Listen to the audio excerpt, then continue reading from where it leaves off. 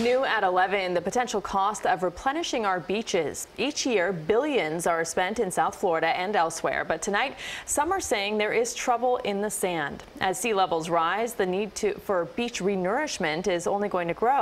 Well, tonight, CBS 4's Jim DeFede takes a closer look at how one man's life was changed forever after a day on Miami Beach. Living on Long Island at the beach all the time, and you generally expect the water just to slope down naturally. In December 2016, Andrew Gallo waded into the waters off Miami Beach.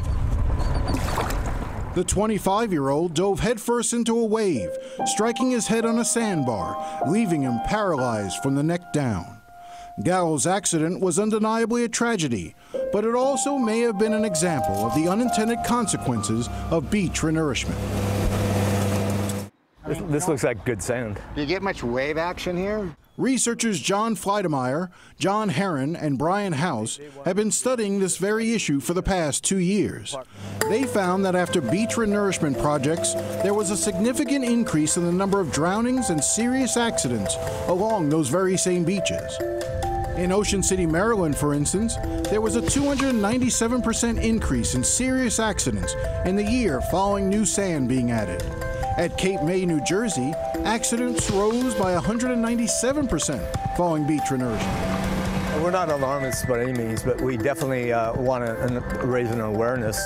Depending on how the sand is added, a portion of that sand will be tracked back into the ocean, creating new sandbars and increasing the number of rip currents. In Delray Beach, following a beach re-nourishment project in 2008, the number of flash rip current warnings increased from 3 to 22 after the new sand was added. After any beach nourishment project, there is significant money spent on assessing how it impacts sea turtle nesting. And everybody loves the sea turtles, but there's been $0 spent on how it impacts beach safety, swimmer safety, and other recreational activities on the beach. In October 2017, the trio published their findings in the Journal of Coastal Research and have been trying to get officials from the U.S. Army Corps of Engineers to take their concerns seriously. We should design the projects in a way that minimizes the impact, and that should be one of the considerations. Right now, it isn't on the suite of things that are considered when doing the project. It's important to recognize with the sea level rising, which is undeniable, that the beaches are going to continue to erode. And right now, the only practice that makes sense to anyone is to dump sand on the beach at the cost, in some cases, of billions of dollars. And when that happens, we have to also be aware of potential impact that's having on public safety.